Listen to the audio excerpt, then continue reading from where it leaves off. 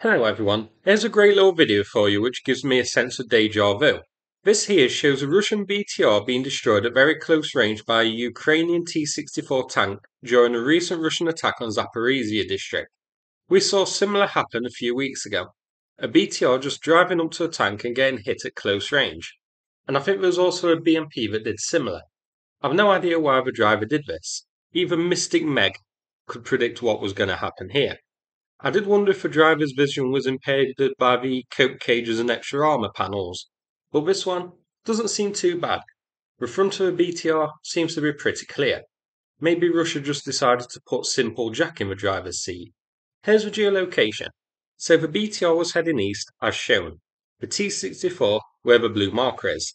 Zoomed out north of a settlement called Zolota Nevia. This incident part of a larger Russian offensive that took place over the past few days, featuring about 40 Russian vehicles in total. Here's another incident from that same offensive. This is a great clip in its own right, showing a turtle tank getting an RPG up its jacks from very close range. So, you can see the turtle tank pass by, and then a Ukrainian soldier pop out the bushes, and follow Oddball's advice to get them by the ass. This was here.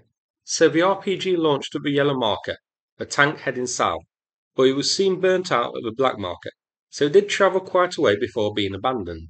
Either the RPG set fire to it and it slowly burnt out, or we can't rule out something like a drone hitting it later, but the end result is the same. This you can see isn't far from the blue marker showing where the BTR was.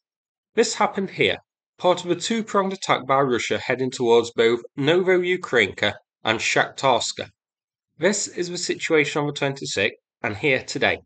So despite high vehicle losses, Russia did capture this territory and push to the outskirts of those two settlements, so it was a successful operation, unfortunately.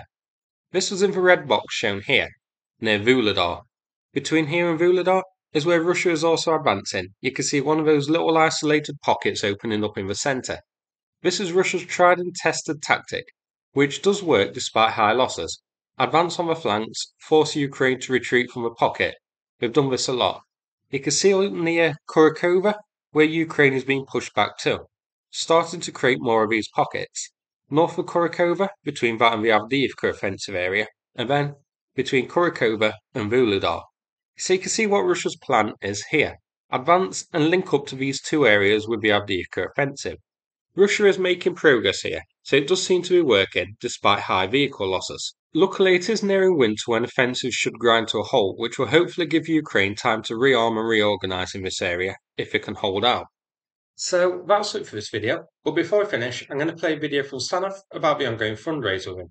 Big thanks to everybody who's helped out so far, and take care everybody. Hello Sukhmimers community, my name is Sanath. I'm a volunteer that's been helping the Ukrainian military for the past 2.5 years. I live in Ukraine and have been here for about 10 years. At the start of the war, my good friend Yuri, who was my gym instructor, went to join the military and I stayed on to help support these guys. We've done lots of work along the way, so thank you for everyone who supported us.